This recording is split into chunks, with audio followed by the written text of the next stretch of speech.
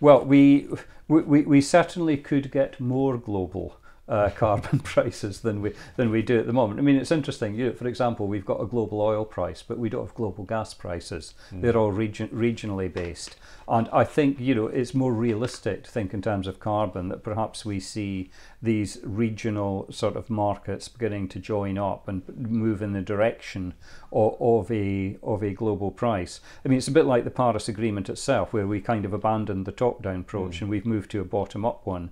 We can see the EU emission trading scheme perhaps linking up with American states, linking up with Australia, New Zealand, or whatever. I think it's probably more that bottom-up gradual approach that will work towards a global carbon price. But it's just worthwhile saying that I think a global carbon price is necessary, but it's not enough to move in it, because a lot of the things that we need to do to deal with climate change are not things that are most easily stimulated by pricing.